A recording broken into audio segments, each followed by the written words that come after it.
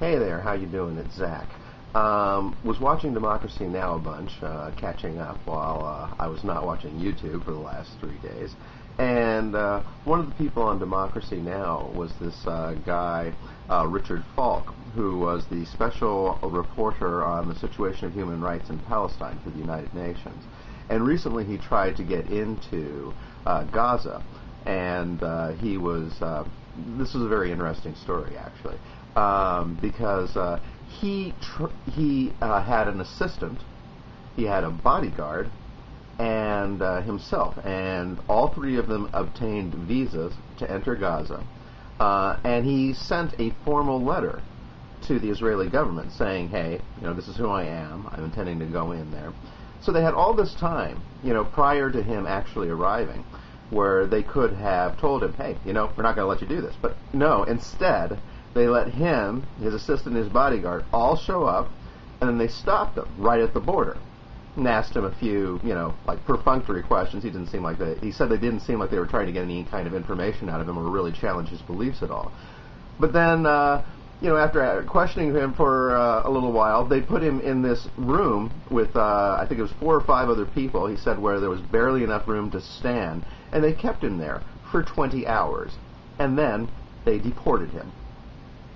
Expelled him, and did not allow him to go into Gaza, even though he's a famous professor emeritus and was acting as a representative of the United Nations. So clearly, as he pointed out, the Israelis wanted to have this incident, and it was important to them. And I think it's just another case of them basically, thumbing their nose at the world. And he issued a statement afterwards, and I think his statement is actually really, really compelling. So I'm just going to read the whole thing to you. In recent days, the desperate plight of the civilian population of Gaza has been acknowledged by such respected international figures as the Secretary General of the United Nations, the President of the General Assembly, and the UN High Commissioner for Human Rights.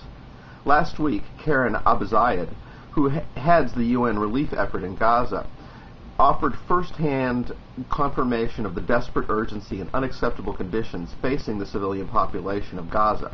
Although many leaders have commented on the cruelty and unlawfulness of the Gaza blockade imposed by Israel, such a flurry of denunciations by normally cautious UN officials has not occurred on a global level since the heyday of South African apartheid. And still, Israel maintains its Gaza siege in its full fury, allowing only barely enough food and fuel to enter to stave off mass famine and disease. Such a policy of collective punishment initiated by Israel to punish Gazans for political developments within the Gaza Strip constitutes a continuing flagrant and massive violation of international humanitarian law as laid down in Article 33 of the Fourth Geneva Convention. It is long past the time when talk suffices. As Abou-Zayed has written, the chasm between word and deed with respect to upholding human rights in occupied Palestine creates a situation where radicalism and extremism easily take root. The UN is obligated to respond under these conditions. Some governments of the world are complicit by continuing their support politically and economically for Israel's punitive approach. I wonder who he's talking about.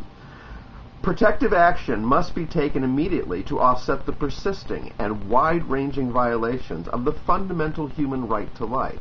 And in view of the emergency situation that is producing a humanitarian catastrophe that is unfolding day by day, however difficult politically, it is time to act.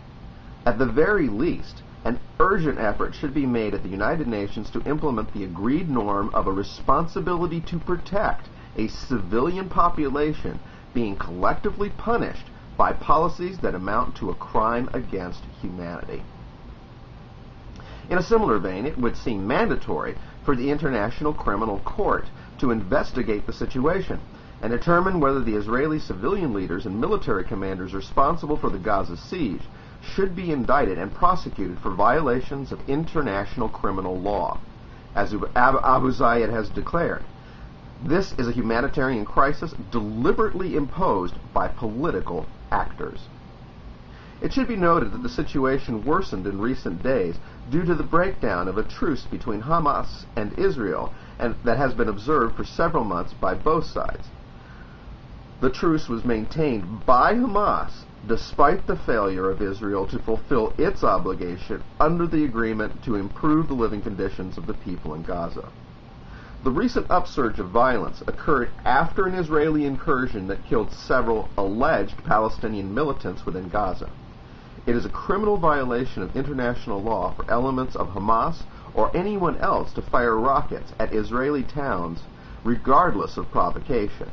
But such Palestinian behavior does not legalize Israel's imposition of a collective punishment of a life and health-threatening character on the people of Gaza, and should not distract the UN or international society from discharging their fundamental moral and legal duty to render protection to the Palestinian people.